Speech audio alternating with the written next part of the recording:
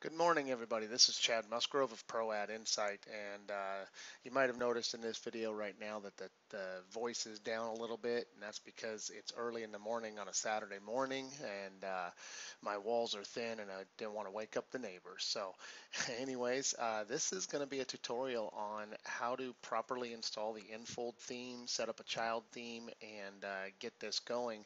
Uh, Properly so that you can, you won't lose any changes down the road. I know people out there sometimes set up the theme and make their changes in the style sheet, and then when there's an update, they end up losing all those changes. I've done that before when I first started out in WordPress. So I'm going to show you how to set up Enfold theme.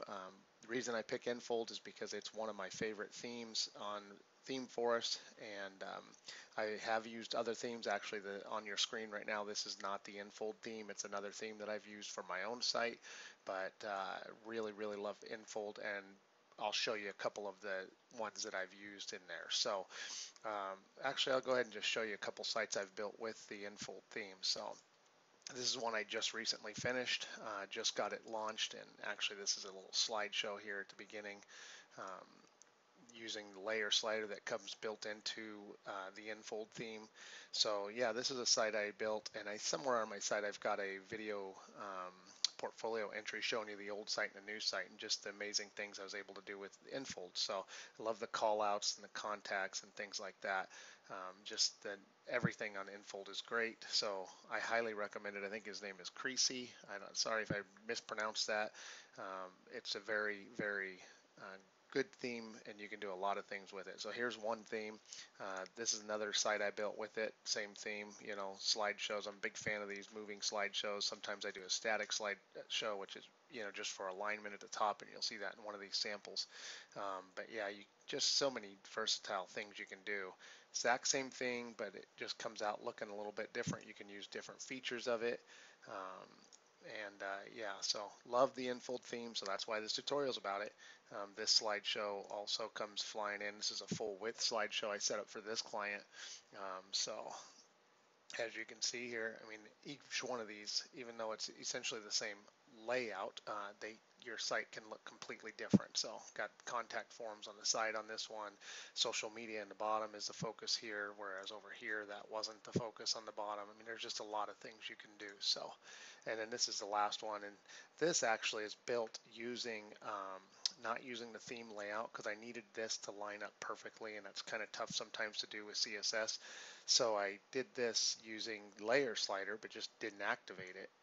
You can line up everything exactly as you want, and it's still words that Google can read, and the layer slider still uses, you can apply CSS to it, or you can apply HTML code. So that's a little introduction. These are 4 themes I've built using the Enfold theme.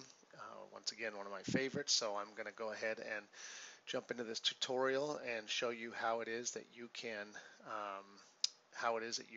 set, or how you should set this up so you don't lose any of your changes down the road.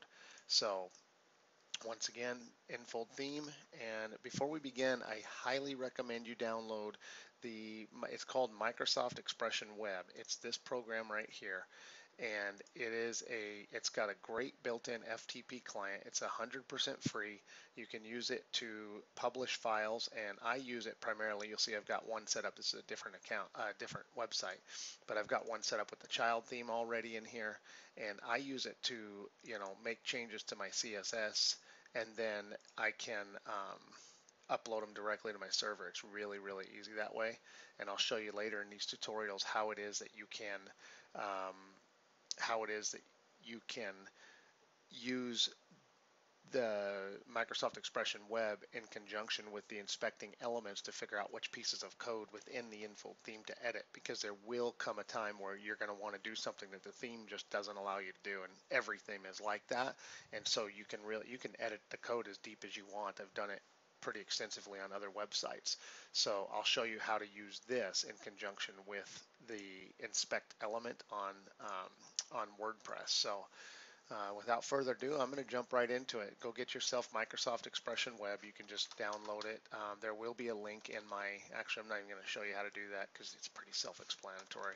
I lied, here it is. Download Expression Web for 100% free, and you have an FTP client and an easy text editor that tracks your changes, and I'll show you some more advantages to that one later over something like, say, FileZilla, especially if you're new to coding. So that's Expression Web 4. There will be a link to the Enfold theme down in the links of the text for this video on the website, so you'll be able to get it there. And you can see right now, this is the next site I'm going to be using. So we'll jump right into it. Actually, let me get rid of this. I like to close everything I'm not using. And so we will jump right into this and I'll show you how to install the theme. So stand by for one moment while I hit pause. And actually, I'm going to end this video here and then the introduction video, and then I'll do another video for the actual downloading of the theme.